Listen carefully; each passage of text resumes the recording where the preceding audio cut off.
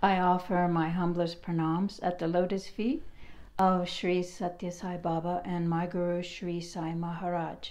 Hi, this is Patty. I touched upon before a little bit of what I think about Sri Sai Maharaj, and that is that he is the miracle. He does miracles, but actually he is the miracle. I see him as having all the divine attributes in full, and that in this human life is so rare. Of course, Sri Satya Sai Baba had this, and other perhaps great gurus do, but I didn't hang out with them. And I've been blessed to be able to hang out with Sri Sai Maharaj. I had wanted this so much with Sri Satya Sai Baba and never got the chance. And I feel like God heard my prayer. He heard my prayer. And that's why I am allowed to be with Sri Sai Maharaj. He's giving me those things that Sri Satya Sai Baba never could. And I feel like being with him, we are getting to experience what the early devotees of Sri Satya Sai Baba got to experience. And it's so magical. For one thing, I myself am a bit of a psychic person, and I feel energies. I know some people they can see things, but I don't see, I feel. And for me, it's like walking through the world with my eyes closed, just walking into walls and bumping into this and bumping into that and being affected by everything. You know, sometimes you go, oh, that feels good. And sometimes you go, oh God, that felt terrible. I mean, that's my life. But with Sri Sai, all I pick up from him is just this intense, pounding, divine energy. And it's so strong and so attractive. I mean, I want to be with God. I want to be godlike. This is my goal in this world. So for me to be in his physical presence is so magical, because I am experiencing what it's like to be with God. When I first saw him, all I could say is, he's Krishna, he's Krishna. That was his effect on me. And even so, his energy is so strong. I mean, sometimes my brain just turns to mush, you know. And after one day of being with him, if somebody says, what happened today? I'd say, I don't know. I don't remember anything. My brain is gone, you know. And when I'm near him, this is so strange, I don't experience him as somebody separate. I many times experience him as myself. And it's just so confusing, because I'm experiencing two physical bodies, but for somehow I see him as me. And there's me, and I'm standing over there. But there's this separation with the bodies, and that's painful. I don't want to be separate. You know, I just want to jump into him and merge in God. It's an overwhelming experience. It can't understand with the mind, of course, but that's what I experience. So sometimes that can be painful, because I just want to jump into him, and he's treating me as Patty, and I know him to be myself, you know. And maybe I think that's what he experiences with everybody. Everybody's himself. And he's this total unconditional love. His love doesn't have boundaries like ego love has. His love is unconditional. He's there always for all of us. He feels this intense love. Now I know that I've read the experience of the devotee with the guru. I've read about this. And for me, the experience is like our hearts are intertwined together. That doesn't make sense with the mind, I know.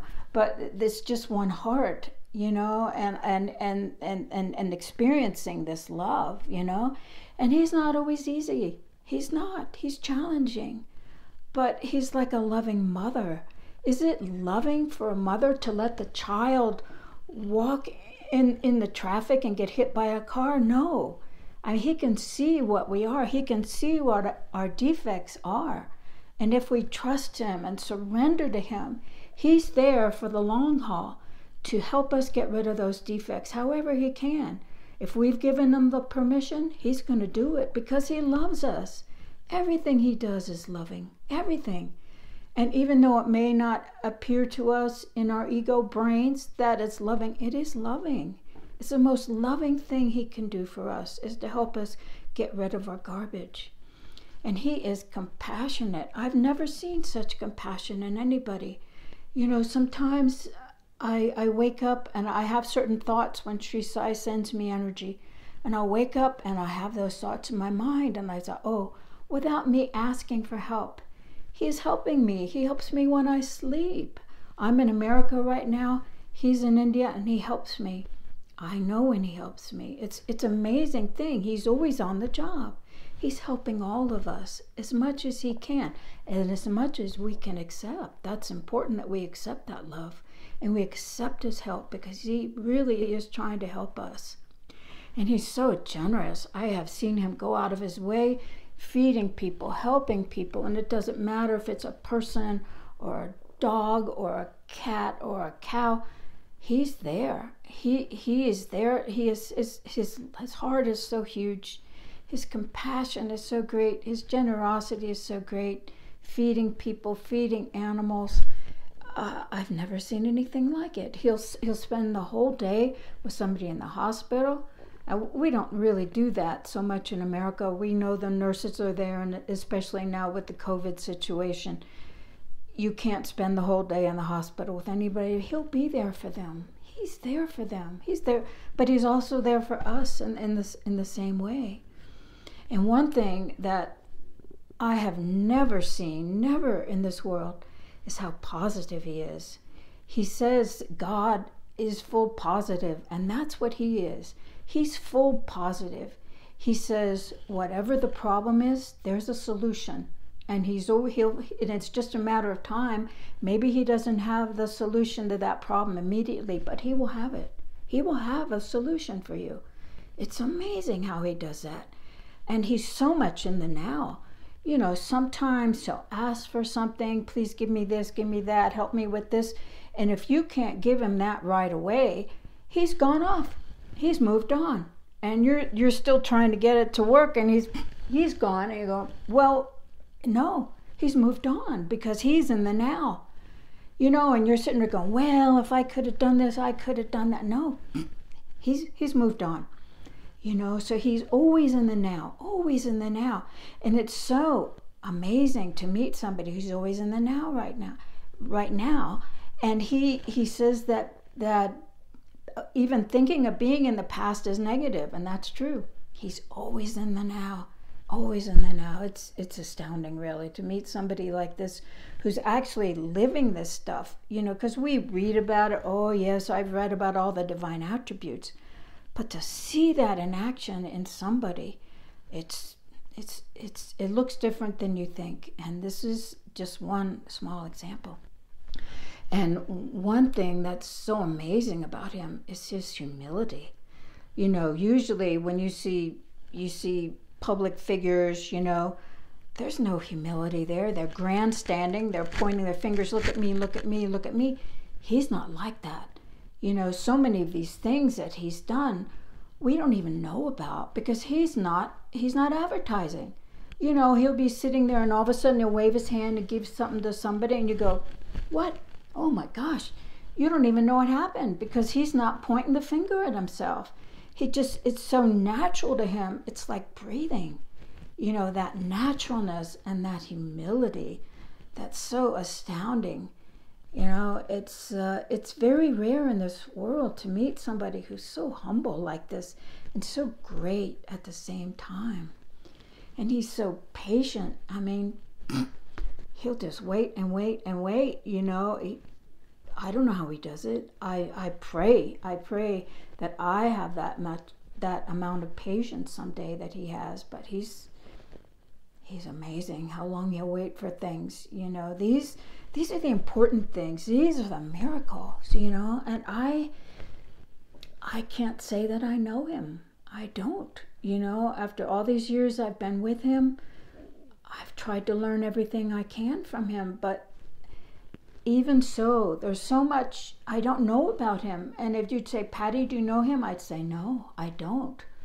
You know, because he's on a level I'm not at. He sees things in a way I don't see them. And he does things we don't understand. He does things I don't understand. He says things I don't understand. But he doesn't say or do things without a purpose. Everything he does is purposeful. It's helpful. It's loving. It's compassionate. And he's in the now. And I feel so grateful to be with him, that I have this opportunity to be with him. And the strangest thing is, it seems like those people who are the closest to him are the people that really don't see him at all. It's almost like that closeness blurs your vision where you can't see. You know, you have to stand back a little bit. And I think Sri Satya Sai Baba had the same thing going, where those that were the closest are the ones that were the furthest from him. Now, I'm not saying that in Sri Sai's case, but I'm saying that there's something about the ego. If you think you're close to him, your ego tries to feel like it's equal to him, and you're not. You are not. He has worked so hard. I mean, I don't know all his past. I know he said in the Rama incarnation that he was Bharat, the one that carried Rama's slippers on his head as he ruled the kingdom waiting for Rama to return. That's humility. And I know Sri Sai has mentioned a few other things he's done, but I don't know. All I know is my experience with him, which tells me that he's everything that I long to be, that I strive to be, that I pray to be. And I'm just very, very grateful to be his devotee. Jai Sai Ram.